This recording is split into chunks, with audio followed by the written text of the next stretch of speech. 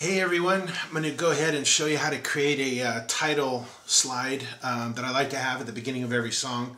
A lot of times we get people coming up to the sound booth asking us who sings that song, what was the name of that song, and a lot of people have actually responded that they appreciate this. So I'm going to show you how to do it. I'm using the song here, Cielo by Phil Wickham, which I absolutely love.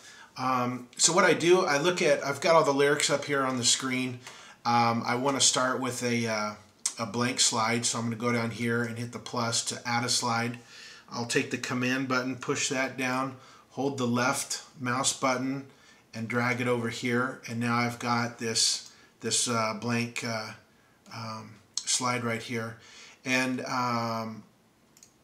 one of the things too that's important is to click on this little eye here for information and make sure that display copyright is checked, so that way when we click on the slide, all of this information up here will be on the bottom of the slide. So click that back, and now I'm going to right click on the mouse, click edit slide. This is going to bring up this box here. I'm going to hit the T there for text. And it's starting out in this really small area, which I don't like, so I'm going to just use my mouse and kind of drag the borders over here and bring this one over here. Try to be as close on both sides so it's all even and can be properly centered here on the screen. Okay, so that looks pretty good. You can see the word text here on the bottom left corner. If you go over here to the text properties, if you click on that, you'll see that for some reason it's selected to be on the left side and at the very bottom. So I'm going to say we want it in the middle and in the center there. So now it's there. I'm going to double click on the word text. I'm going to go ahead and type in Cielo, and I'm going to hit return twice, and I'm going to say by Phil Wickham. Now I'm going to hold down the command button, press the letter A to select all. That would be similar to the Control A on a Windows keyboard. And then I'm going to go over here to the font, and I'm going to, instead of Helvetica, I'm going to change that to the font called Decade. So there it is, and it's changed. And now I want to take the word, the title of the song, Cielo. I double clicked on it to highlight that because that's the only thing I want to change at this time.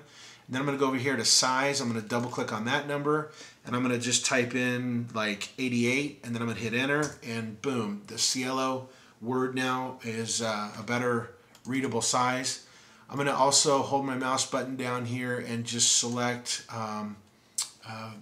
this part here and double click on size. Let's make that 55 and hit enter or return. Now it looks a little bit better. We can hit show here to see what it's going to look like, and that's cool. I like that. I'm actually going to make Cielo a little bit bigger here. Let's just go 99, boom, and then hit show, and you can see this here, boom. Okay, cool. Now I want to add a little angle for the title here. So I'm going to go here to this box, which is called Object Properties. Click on that, and here's the angle. I double click on the 0, and I'm going to type in 355, and I'm going to hit enter.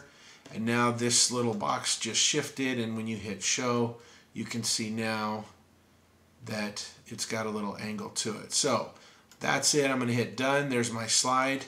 I also like to put a background there on that, so I'll just take this here, hold down the command button, hold down my left click button on my mouse, and drag it into the slide.